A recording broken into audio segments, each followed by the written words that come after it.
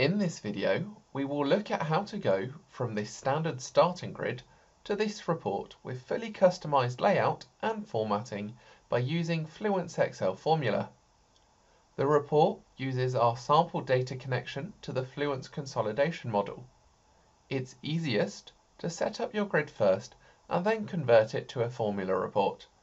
So I shall first create the grid, making a couple selections for the filters and columns. I have nested the scenario within the monthly and year-to-date figures so I can see my actual and budget figures for each time slice. I shall then choose the accounts to display on rows. I want to see my net income and what makes it up. I could select the net income and the relevant accounts by hand, but for speed, I will now use a pre-saved list. To convert the grid, we right-click on it, select FluenceXL, and then convert to, and finally, formula. You'll be asked for confirmation before it's converted. Using F2 on a particular cell shows the cells that are referenced. The first parameter is the connection ID, which ties back to that connection screen. After that, the parameters are a series of paired arguments listing the hierarchy and the member to retrieve for that hierarchy. If we right-click on a cell, select FluenceXL and edit Excel3 lookup, it will show the formula and what is being referenced in one of our dialog boxes. These can be manually set or can pick up directly from an Excel range. With formula reports, you'll have complete control over the layout of the report, so we can insert some columns in between my monthly and year-to-date views to make space for calculations. Even though the report has been broken up, it still maintains the data connection.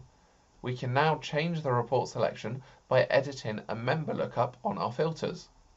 So I can double-click on New York and change the selection to Los Angeles, and you'll see all figures change, even the year-to-date figures, which we moved away from the main area of the report.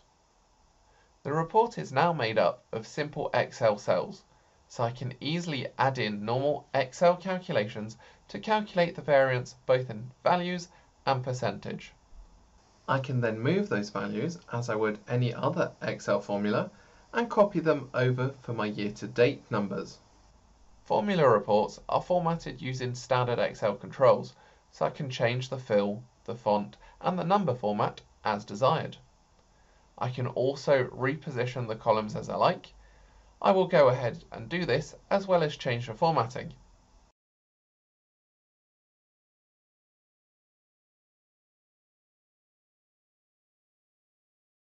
I now have a highly formatted butterfly report showing both monthly and year-to-date numbers.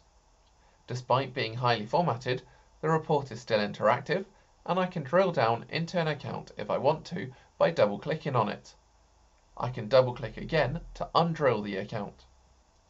Formula reports can be easily replicated to produce workbooks containing your results by using the propagate across sheet function. This allows me to set different filter values and create a report with each selection I want on a different sheet. This is very useful to quickly share results with region controllers, for example. So here I can create a new workbook for all of my USA entities. If I want to see the different results on the same sheet, I could use the edit member capability, or to make the report more interactive, I can create a slicer that outputs its selection as seen in the previous videos, and then use that output to drive my formula reports. We can then repeat the process for different filters we want. Formula reports allow you to be extremely flexible with your reporting while still remaining simple and straightforward. I can set the slicers to appear over the cells containing the values that drive my formula. We can then add our title and logo. We have now recreated the highly formatted butterfly report that we had at the start from a simple grid using easy and well-known Excel controls.